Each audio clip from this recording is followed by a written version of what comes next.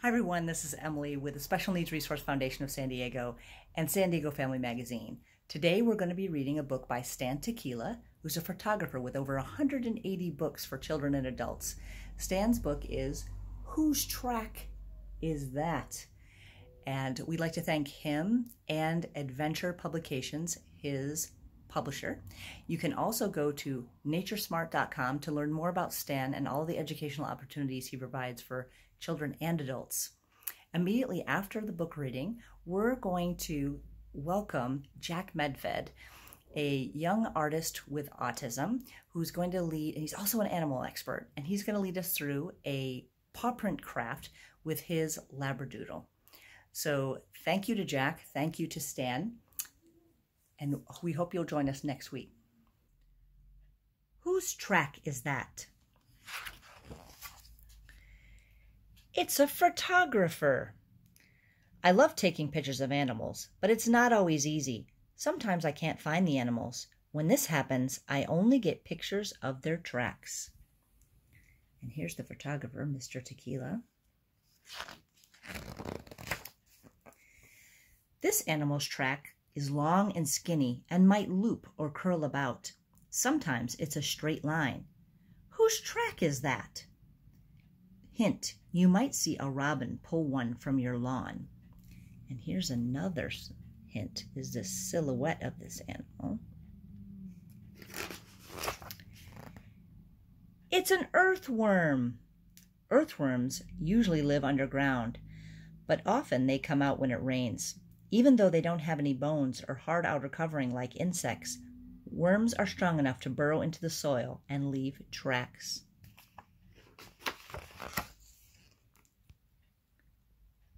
Pointed on one end and rounded on the other, this track is heart-shaped. This animal's hooves are extra hard and make deep tracks in the mud. Whose track is that? You might see this large animal running through fields or parks. And here's the silhouette hint.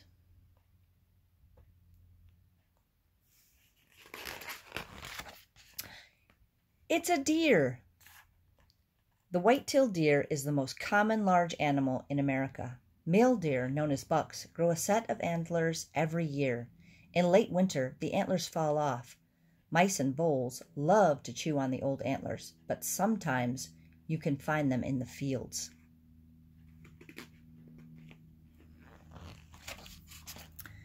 Small and round, my tracks are not easy to spot.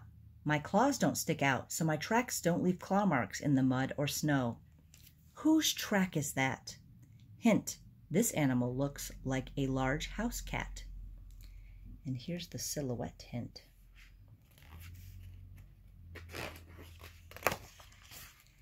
It's a bobcat. Bobcats are small cats, not much larger than a house cat. They're found in a wide variety of habitats, from forests to wetlands. When a bobcat walks, its back feet step directly into the tracks of its front feet, making it look like it leaves only a single line of tracks.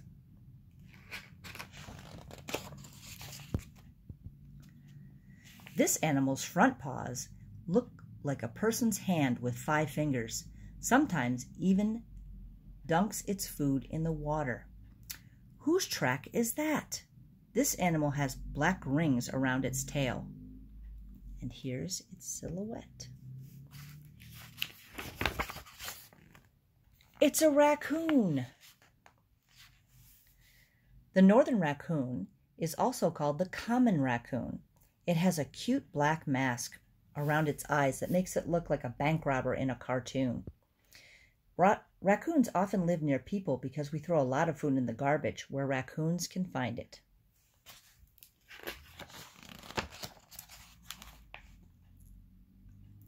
This animal's feet are good for walking and even better for swimming.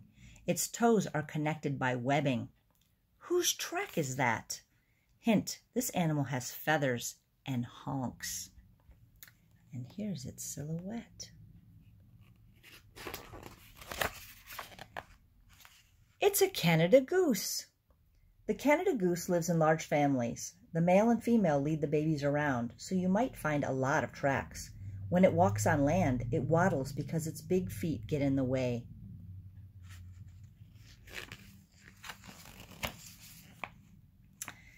This animal has large round feet with long sharp claws. Its tracks are bigger than your hand. Whose track is that? This animal loves to eat honey, berries, and bugs. And here's its silhouette. It's a bear! The American black bear is the most common bear in America. Bears have long, sharp claws, and you can see claw marks in its tracks. Large male bears often mark trees by using their teeth or claws. This helps it communicate with other bears and shows other bears how big and strong it is.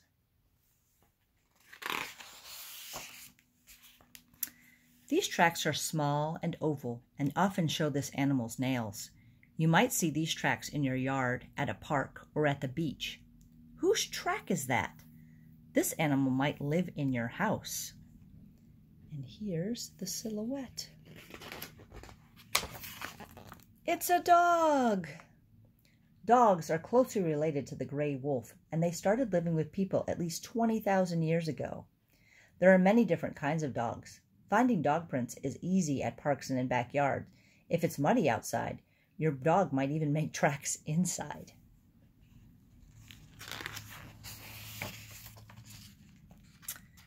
This animal's front paw track is tiny compared to its huge back foot. Its large, flat tail leaves a track too. Whose track is that? Hint, this animal has large front teeth. And here's its silhouette. It's a beaver! The North American beaver constructs special structures called dams, creating a small pond where its family can live. It spends a lot of time in the water, so look for tracks near streams and rivers.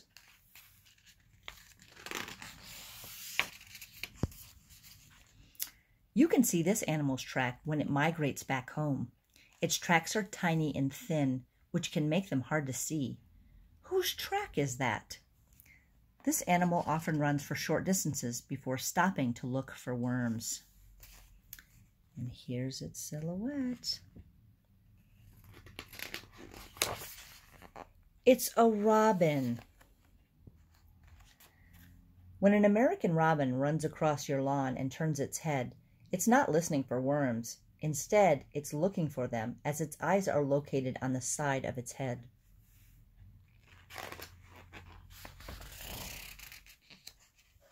When this animal runs, it's more like hopping, with its feet side by side. Sometimes, just for fun, it slides on its belly instead of running. Whose track is that? Hint, this furry animal likes to have fun and play. And here is its silhouette. Can you guess? It's an otter. River otters often like to have fun by sliding down snowy hills on their bellies, just like kids going sledding. Otters don't stay in one place for very long, instead running and jumping along the edges of streams and lakes. Its tracks are always near the water, so look in mud or snow along rivers and streams. Ooh, this is interesting. These animals' back feet are huge, helping it jump very far. If it sits on a lily pad, you can't see its tracks at all. Whose track is that? Hint, when it leaps, sometimes it splashes into the water. And here's its silhouette. It's a bullfrog. The American bullfrog is the largest frog in North America. It can be bigger than a dinner plate. A bullfrog's front toes are not webbed, but the back toes are.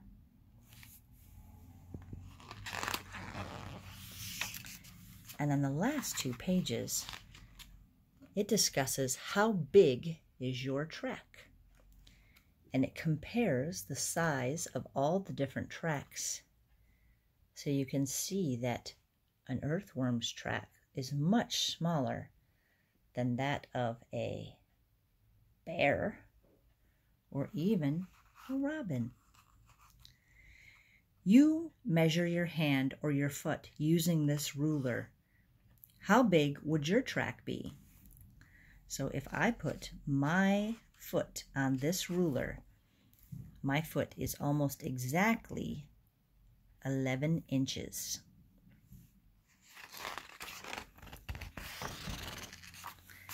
And here are some other books you can get from Stan.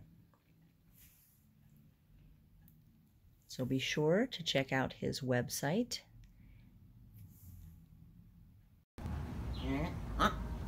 Hi there, everybody. I'm so glad you showed up. I am Jack Medved, and this is my dog, Buddy. He's a golden doodle. That means half-breed. Half golden retriever, half doodle. Today, I'm going to show you how to make a print. This time, this is a dog print, for example. First, you'll need 3/4 of water, then a ½ cup of salt, then 2 cups of flour. Oop, careful. Nice and neat. This is how you add that part. Now, here's the next thing. First, after you mix it up and it becomes very doughish, you roll this dough here into 1/2 inch. That's how much in length. Here's the ruler you need to do. Ba-blam! Here's what you need to. Just had to add 1/2 inch. Just a little proper. Just gotta do it right. Yes, the cookie cutter. Next, you add that part. Then you give one press. There. Now, all I have to do is put on the paper plate. One more thing. I'm gonna have to make sure and be very gentle as I place the dog's paw in. And remember the motto, be kind to animals, including domestic critters and the wild animals.